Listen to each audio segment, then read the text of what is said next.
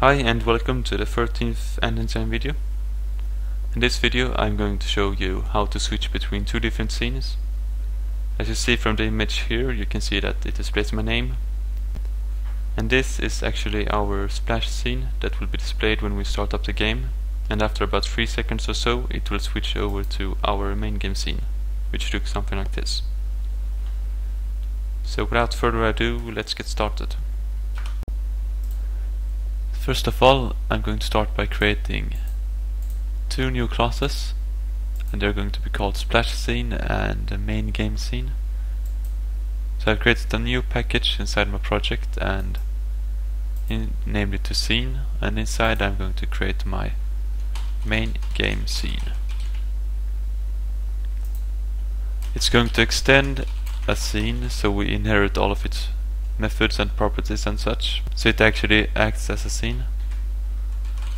And then we're going to add a constructor that is going to take a class main activity,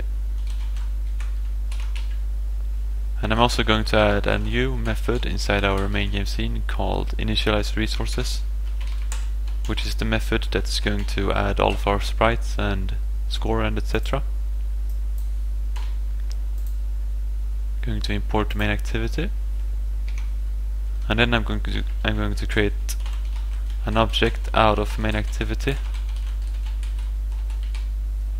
Going to do this, and then this.main equals to main. So when we create an object out of our game scene, we actually specify which main activity class that we're using.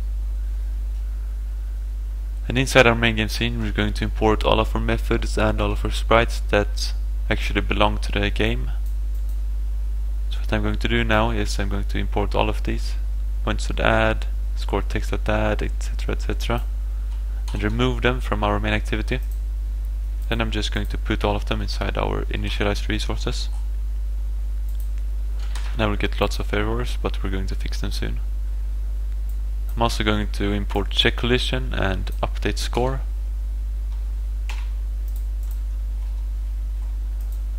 Put them down here, and then I'm going to need all the variables and objects out of our fonts, our text and etc. So just going to import all of this and add them at the start of our class.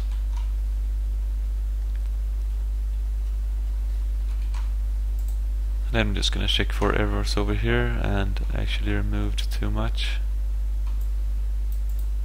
Going to remove this.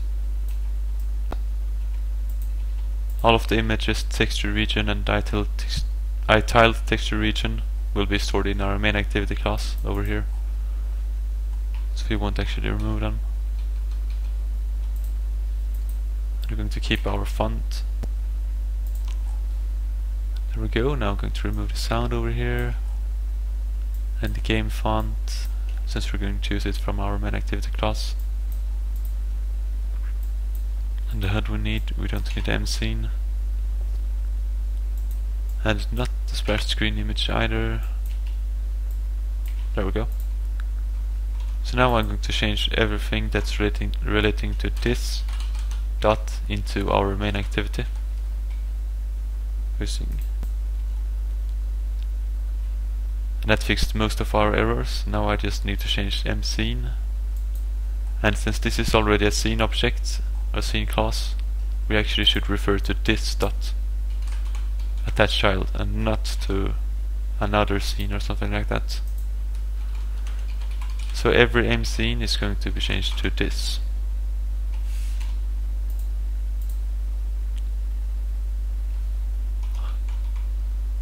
Okay, this. There we go.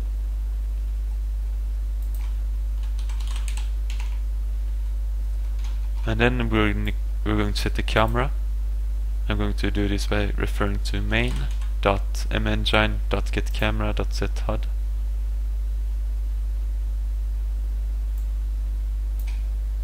main.getEngine and .getCamera, and then we're going to set the HUD for our camera.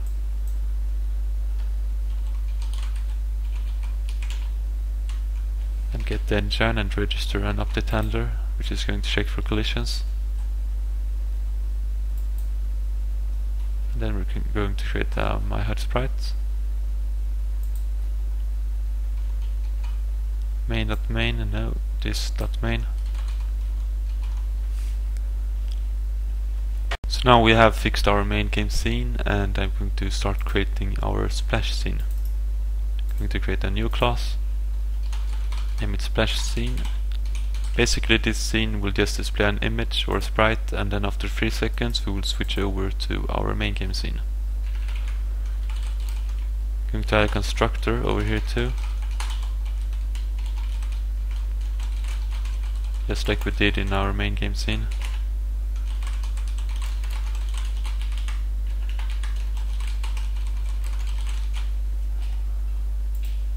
There we go, and I'm going to import main activity, and then I'm going to call initialize resources.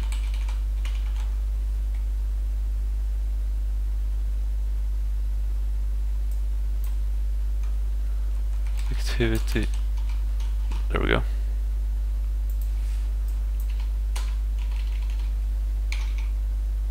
And then I'm going to, and then I have already created an image. I have already created a splash image. I have already initialized it somewhere over here. Let's see, in the main activity. Over here, splash screen image. It's going to show you what it looks like. It's really basic. Yeah, like this. So basically this scene will be displayed for 3 seconds, and then we're going to move over to our splash scene. Or move over to our main game scene. So I'm going to create a sprite. Splash sprite. So splash sprite equals to new sprite at the position 0, 0. I've made the image just as big as the screen, and then the image will be main.splash screen image. We're going to get the vertex buffer object manager from our main activity. And then we're going to add a splash sprite to our scene. So this.attachChild splash sprite. And we're going to extend the scene, of course. There we go. And now I need to register a timer handler, which is going to keep track of how many seconds have passed. Type timer handler,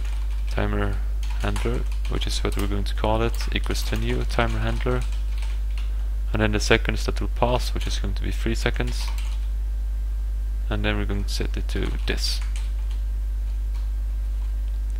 Going to import timer handler, and we actually need to implement iTimer callback so we can inherit a method called onTimePassed. Basically, when the timer runs out, we're going to call this method. And then I'm going to call main.switch to game. Basically it's a method that I will create inside our main activity that's going to take us to our main game scene. And I will just simply do this. I do this.get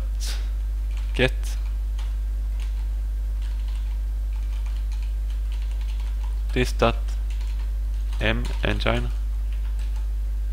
.set scene, and then we're going to set it to a new main game scene. So basically we create a new object out of our main game scene, and then we actually change the scene into it.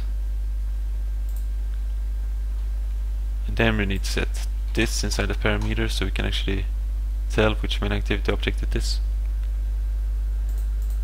And then sometimes your HUD will follow, or every time your HUD will follow unless you specify it to go away, because your HUD is actually sticked to your camera. One way to remove it would be something like this: this.getCamera, sorry, this.mEngine.getCamera, and then .setHUD, and you'll set it to null, and that would remove it. So basically what will happen and how it works is that we're going to create a splash scene which creates one image and creates a timer which lasts for 3 seconds. And when those 3 seconds have passed, we're going to create a new main game scene and initialize all of the resources and set that to the current scene. Now I just need to create a new splash scene at the beginning. Very simple, just do like this. mScene equals to new splash scene. And I am now going to run it on my phone and check so everything works. I actually forgot one thing. We need to actually register our timer handler onto our AndEngine. So this.mEngine, sorry, get engine dot register update handler, and we're going to set it to our timer handler. And now our timer should work. There was one small error. I should have attached my HUD sprite that's located inside our main game scene and not the one from our main activity class, which shouldn't even be here. So I'm going to remove it. Let's see, my HUD sprite, there we go. So yeah, everything works as it should. As you can see from the image, this was the first image, our splash scene, and after about 3 seconds or so it switched over to our main game scene, which looks like this. So yeah, that was pretty much all for this video. If you liked my video, please subscribe to my channel and give the videos a thumbs up. It would really help a lot. So hopefully I will see you in the next video. Bye bye.